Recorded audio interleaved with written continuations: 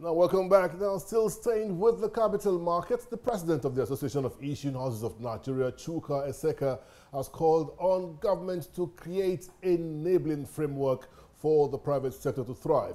He also added that government should create more market incentives to encourage listings and come out with a pronouncement on VAT on capital market products.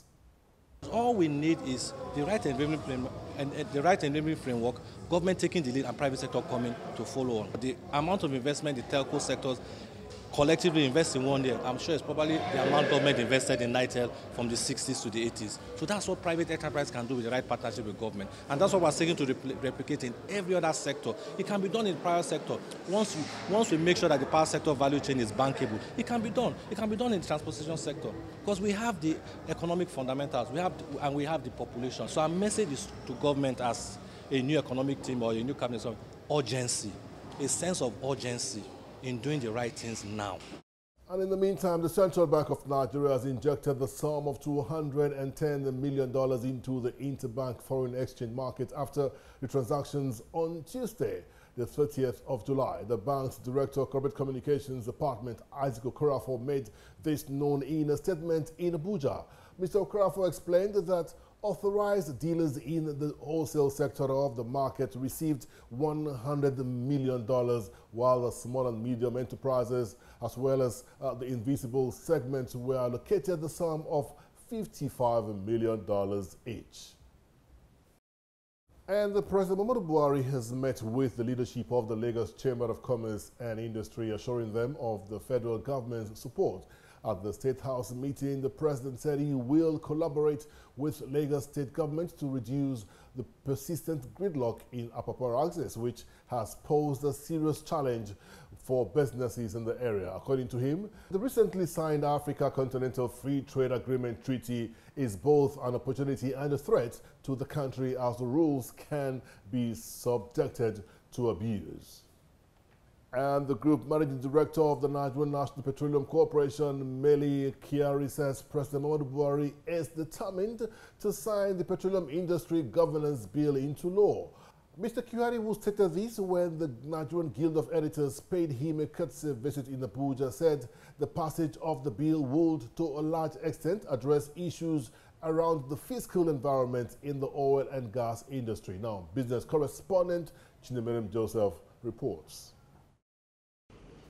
The federal government had long pledged its intention to overhaul the petroleum industry to entrench efficiency and transparency in both the upstream and downstream sectors. Yet, the Petroleum Industry Governance Bill, which seeks to increase government's revenue from oil and lay down a strengthened legal and regulatory framework, has continued to suffer delays.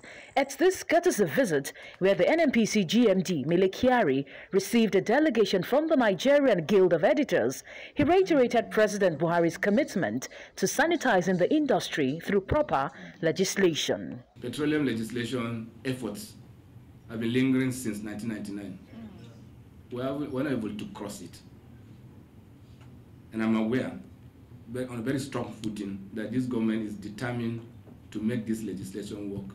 The visitors, led by the President, Funke Egbemode, are here to seek more collaboration with the country's oil manager. To ensure that we provide the platforms, because we represent the entire media industry and the leaders of the newsroom, and to also ensure that we critique them, we tell them when they're not doing well. That way they start doing better. The GMD appreciates the visit and says both organizations have a role to play in creating a good image for the corporation. When we get wrong, please tell us. And support us to do the right things. And the combination of the two will make sure that NNPC delivers to its shareholders. And we'll engage you, on very regular basis. And we're going to set up a framework of engagement so that we can understand where we are going. Kyari promised that the corporation's door will remain open to all, as transparency and accountability will remain his watchword.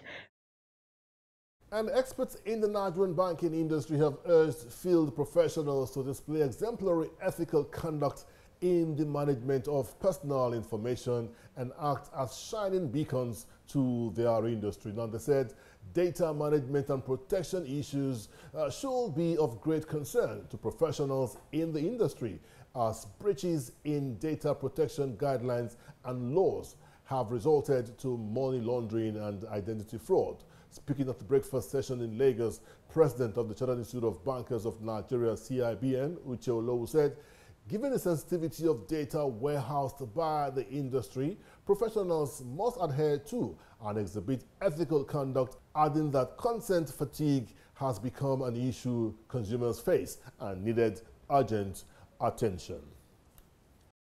Now, still staying with the issues around ethics, the National Institute of Marketing Nigeria is to come up with a comprehensive document on ethics for the sector. And this, they say, is for sustainability of marketing in Nigeria. Now, President of the Institute gave the announcement at the Institute's Awards event held in Lagos.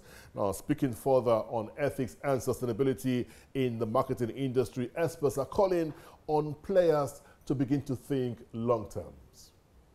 So if you're thinking long-term and it's an organization that is built to last, then you must do things right. In marketing, there are certain codes and ethics you must follow. You can't take shortcuts. You cannot deceive the consumer. You cannot, I've seen organizations that try to do it, and their end is predictable.